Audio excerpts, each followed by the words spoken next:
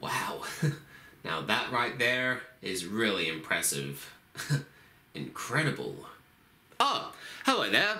Don't mind me, I'm just looking at some nice booty. I've been searching for booty for a long time now, and so far, I've seen a lot of them. Big booty, small booty, I just can't get enough booty. Do you want to see some booty? Don't lie, you know you do. Okay, just hold up a second. Here it is, booty! Shiny, golden, round, and irresistible booty. And if you thought I was talking about people's assholes, then you clearly have a sick mind. Seriously though, you should get some help. So, what was the point of that introduction? Well, the reason why is because the next Ratchet & Clank game we have to review is Quest for Booty. Seriously, what's up with those names? They're kinda like something you would type up to watch pornography or something. Names like Up Your Arsenal, Size Matters, and probably my favorite out of the bunch, Full Frontal Assault. But nevertheless, Ratchet & Clank Quest for Booty is the next game we're checking out. And to be completely honest with all of you, I didn't know this game existed until late 2017.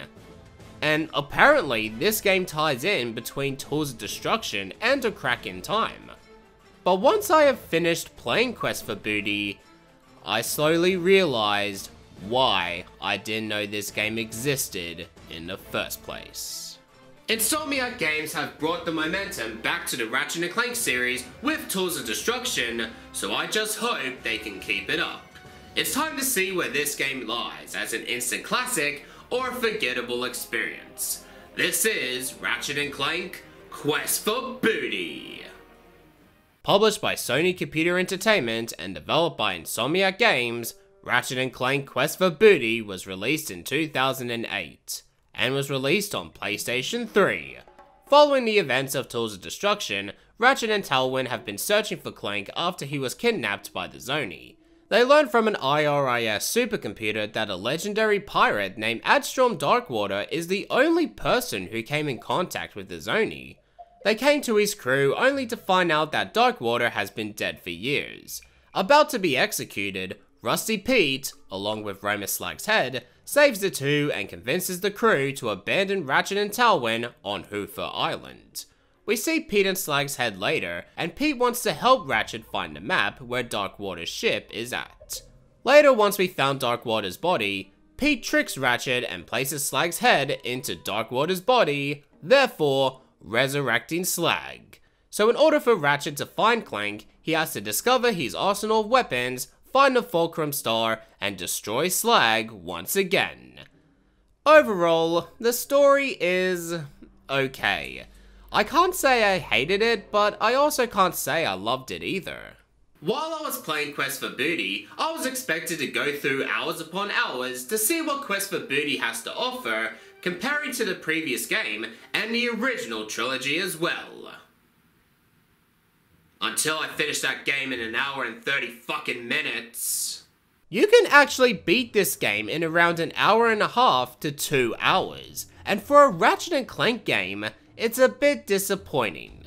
If it was the DLC to Tools of Destruction, then I wouldn't have a huge problem on it, but because this game is released as a standalone title, it does become an issue in my opinion. I will say that it is cool to see Slag and Pete back, as it shows that they're not just one-off characters, and it's great that Quest for Booty is more focused on pirates, as it was one of my highlights from Tools of Destruction. But there is one person that I am not glad he's back, and that is the fucking plot convenience guy. Couldn't Insomniac just come up with a new character instead of the same characters before? I mean, we are exploring around a galaxy after all, so it would be nice to see some different people and creatures to show we are in a galaxy. And there was something I noticed in Quest for Booty that I forgot to mention in Tools of Destruction, and that is the comedy is just not the same as the original. I've observed that the comedy in the future series is more focused to aim at kids, and while it's not a huge complaint, I feel that a more adult humor fits in those games nicely. Some of the jokes here just comes off either as not funny, or just downright cringe. This path is so dangerous, so forbidden, that only a recitation of the fabled Song of the Dead shall open the way. I'm a little teapot, short and stout. Here is me handle, here is me spout. Hold left 2 to strafe while carrying a weapon, eh? Thanks for letting me know, Quest for Booty. Even though I am halfway into the game, and now you decide to tell me how to strafe? So let's check out the gameplay. It's a lot more designed on platforming, and I can't really argue with that.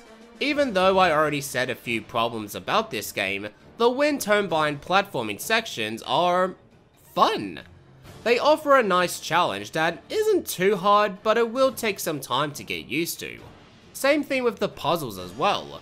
They're not too difficult, but again, it will take some time. And those are really the only things I like about this game.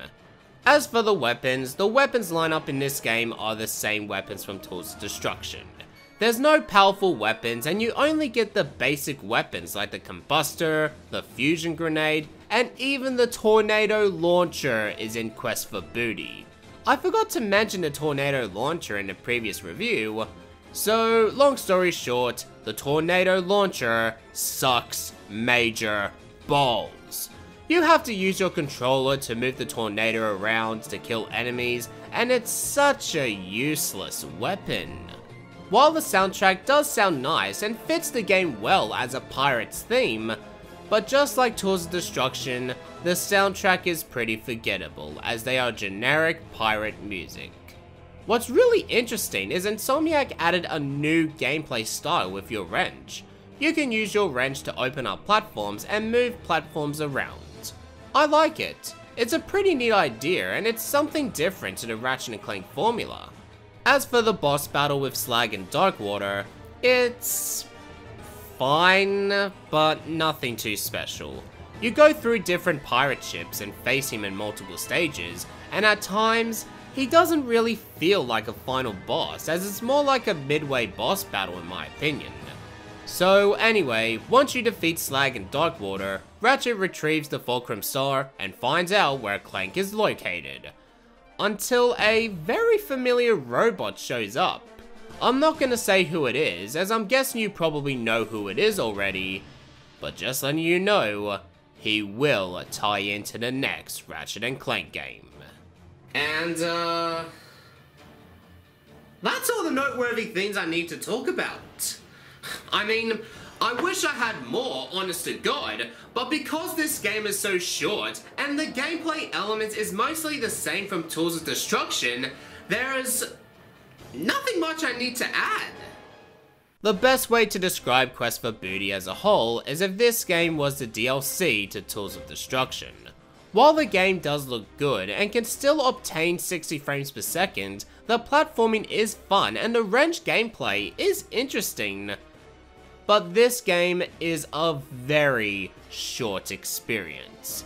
The game is way too short and definitely could have been longer. The weapons are the same and nothing new is added. The soundtrack is unmemorable, and because this game doesn't feature any New Game Plus mode or Platinum trophies, it's no wonder why this game is forgettable. Ratchet & Clank Quest for Booty gets 5 out of 10. Just because I gave it a 5 out of 10, that doesn't mean it's a terrible game. I enjoyed it for what it was, even though this game is short and can easily be finished from early morning to lunchtime. I wouldn't recommend this game to anyone, but if you do come across it in your travels, then pick this game up and try it out. And who knows, maybe you might have the best hour-and-a-half experience in your video game life. And I think the only reason why this game existed in the first place is so that fans could get hyped up for the next Ratchet Clank game called A Crack in Time. Tune in next time as we check that game out, but until then, thank you for watching this review, and if you enjoyed it, make sure to leave a like, share the video, and subscribe today. My name's the Gaming Critic, telling you to keep calm, and keep playing video games.